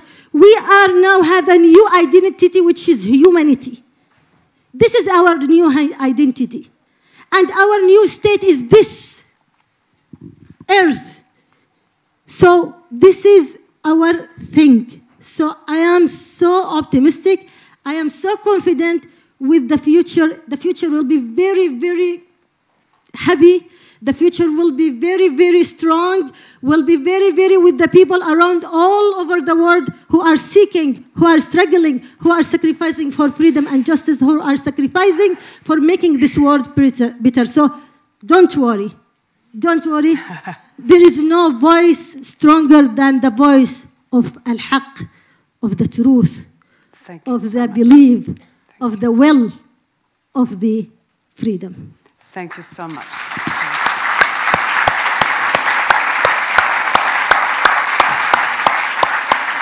Leila, please. If I'm not wrong, one of the questions was the economy to yes, exactly. human rights. I think this is very important because economic rights is one of the human rights, and then people are poor and not developed, so they are not asking for much rights. And one of my critiques to many human rights organizations is that they are mainly focused on political rights and civil rights. They are completely ignored economic rights. And we do have cases of economic, the most problem of some villages or some rural area in Iran that they are facing this kind of problem. And if they have work and if they can survive, they are not doing, many. I can say the violation of human rights will be reduced in that region. For instance, I can bring you an example. We have border couriers, for instance, in Kurdistan of Iran, because they don't have, their farms actually is contaminated by landmines, so they cannot do the farming. Some of these people are for doing their life, for earning money, they are going to other countries to bring things, and like smugglers they're calling. But it's a very complicated issue. But they put their life in danger because they will be shot dead by the government as well. And also for the case of women, I think there is a quite a connection. If women empowered, if they're economically empowered, they have their work themselves, and they can talk, they can speak out about themselves. Because in many cases, when I talk with women, and they are suffering abuse in their families, in their homes, but they cannot leave that home because they don't have any place to go. They don't have any money to rely on. They need to stick to that husband which is abusing them because they are not economically independent. So to creating jobs for these people, for these women, I think is a way that we can educate them, we can empower them, that they can speak out about their situation. And one thing that is only undermine many these traditional and social things in Iranian society is that women now are educated, they are making money, they are economically empowered. So this is going to be like threat to the Islamic government because they don't want women to be so powerful. So I think it's very important to create jobs, to pay more attention actually to economic rights, because it's a key actually, and development is one of the things that we needed in the Middle East and that part of the world. Thank you very much, Leila. His Holiness.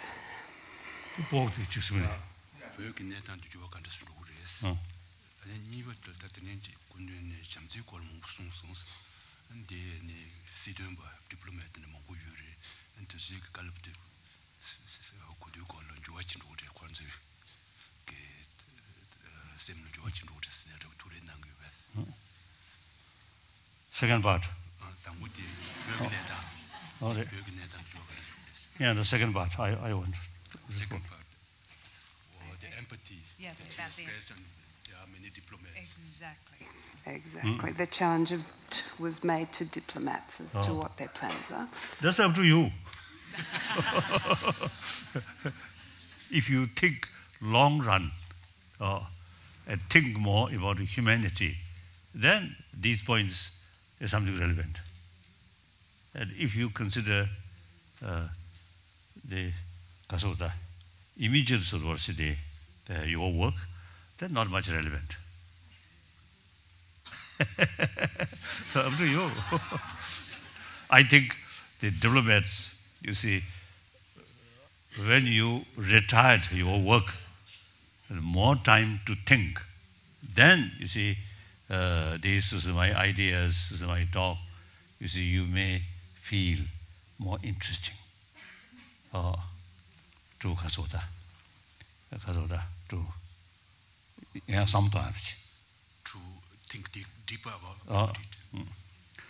Then the first part about Tibet.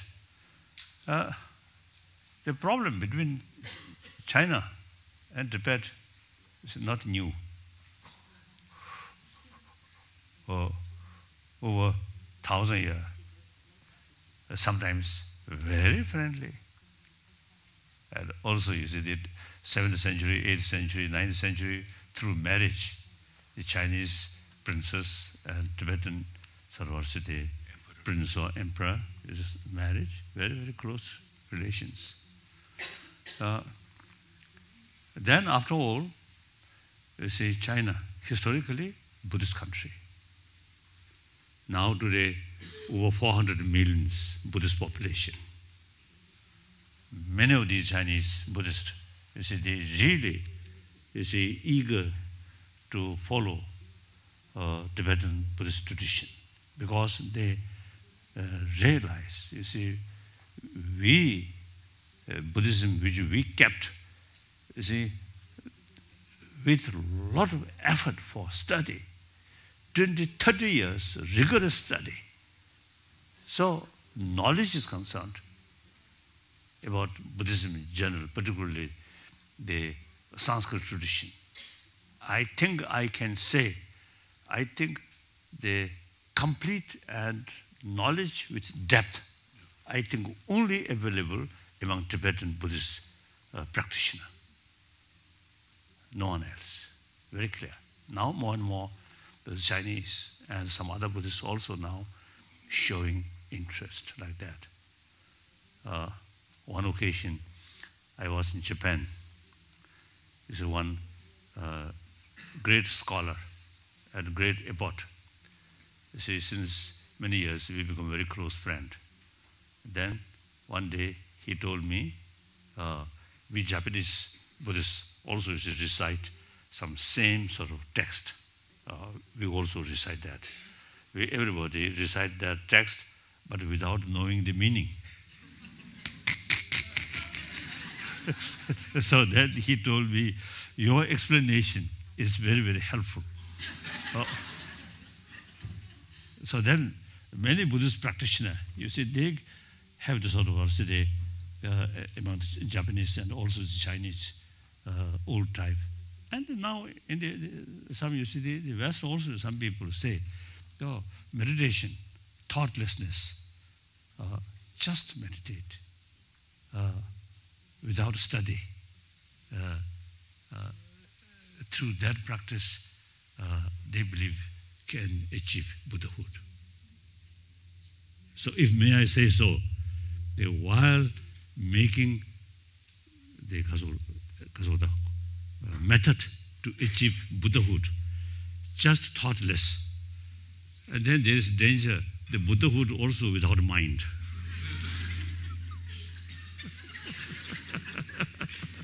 That's not Buddha.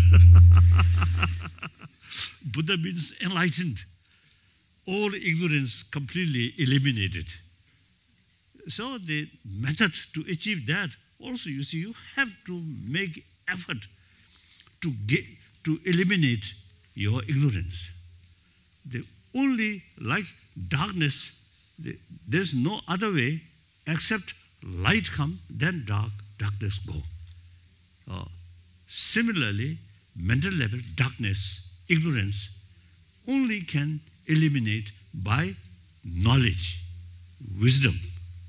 So wisdom, knowledge, through study, through contemplation. Contemplation. And we call vipassana, the analytical meditation. Analytical meditation is much more powerful than single-pointed meditation.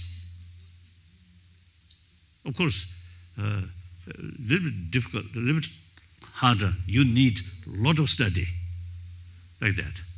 So many Chinese now begin.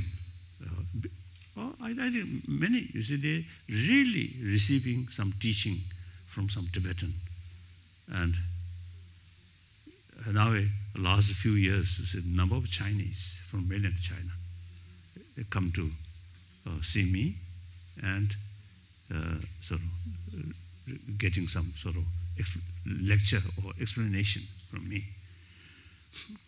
Therefore, now present difficulties is, I think, due to some handful hardliner sort of thinking. Chinese people, wonderful people, through centuries, are close sort of friend, like that. And then, furthermore, we are not seeking separation. Historically, 7th century, 8th century, 9th century, according to the Columbia University, some experts, some sort of historian, professors, you see, carry some research. Last year, they published one book. They mentioned 7th, 8th, 9th century, 3 powerful empires. Chinese Empire, Mongol Empire, Tibetan Empire.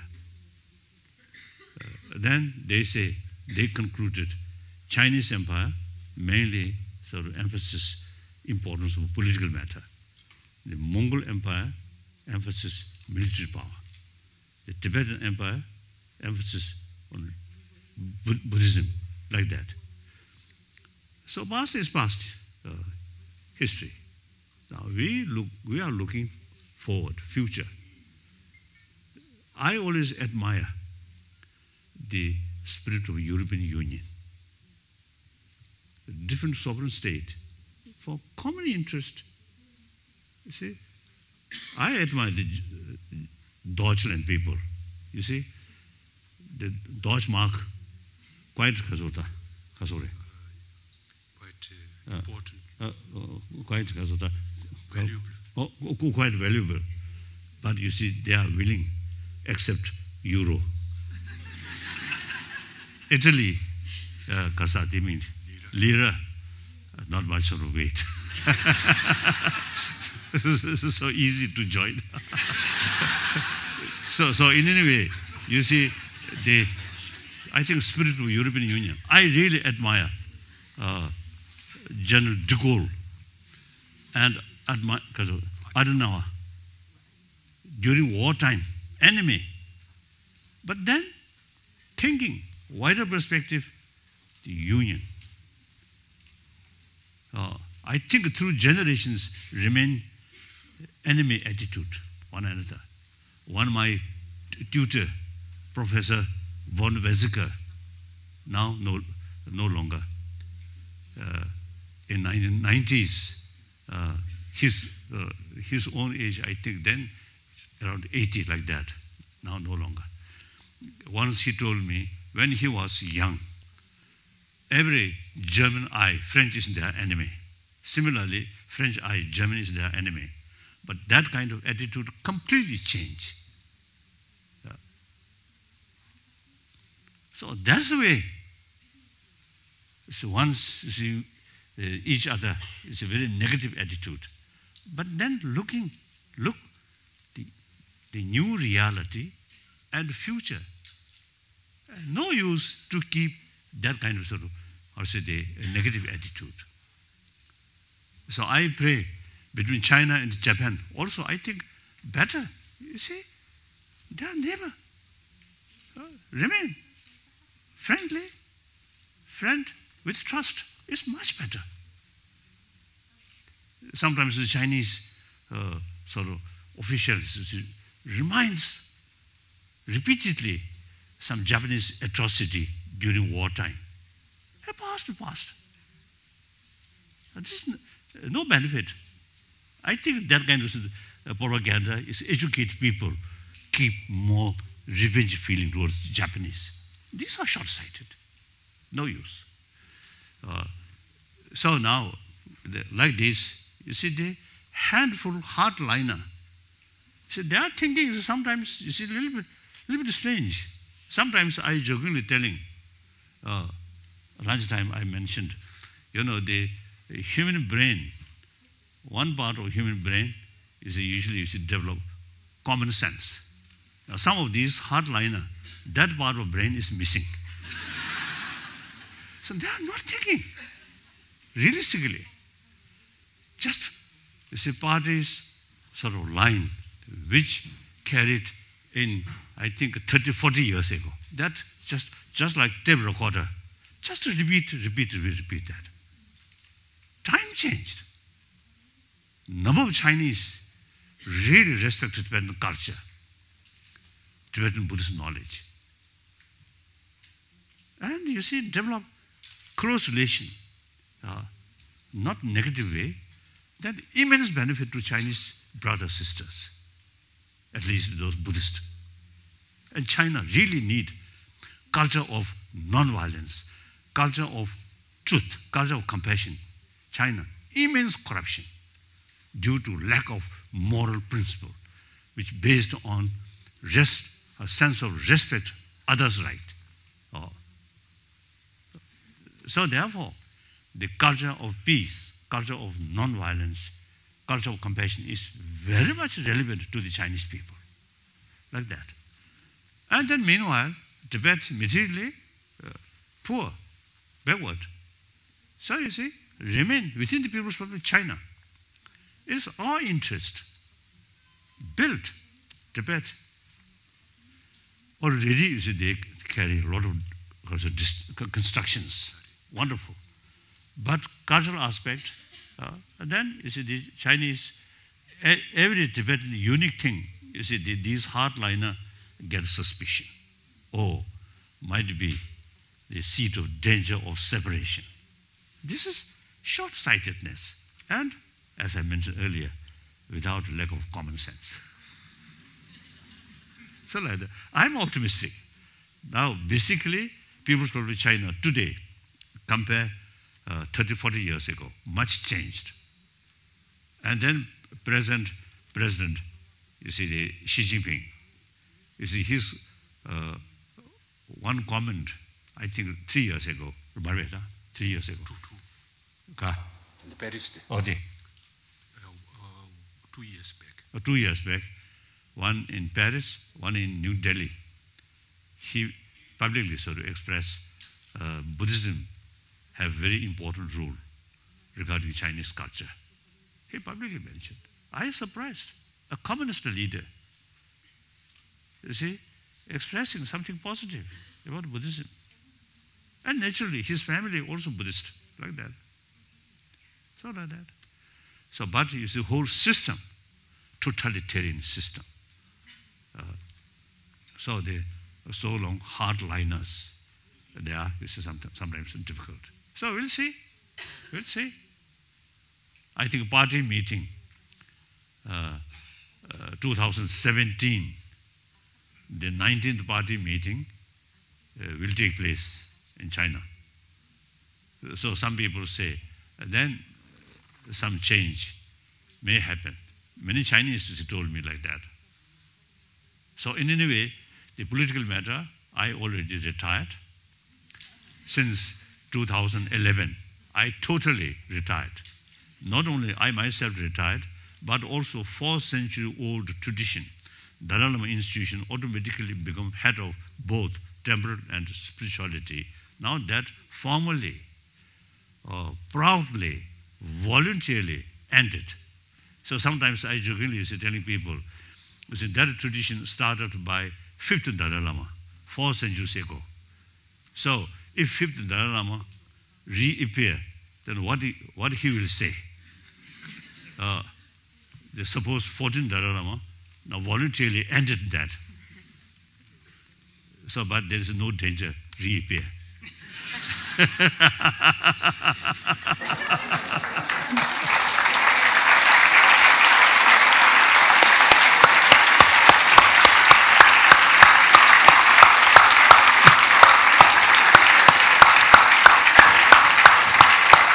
Ladies and gentlemen, and to the students and to those online, thank you so much for joining us here. I think we've been profoundly challenged to understand that every time we walk away from compassion, we are dehumanized. You have seen courageous compassion here on the podium and the panelists, and we are reminded by their example that compassion is not a passive state. It's a state of action and of complicity in the upholding of human rights under all circumstances, for each of us and for the sake of all of us. Please join me in thanking our panelists, the Graduate Institute and the organisers of this.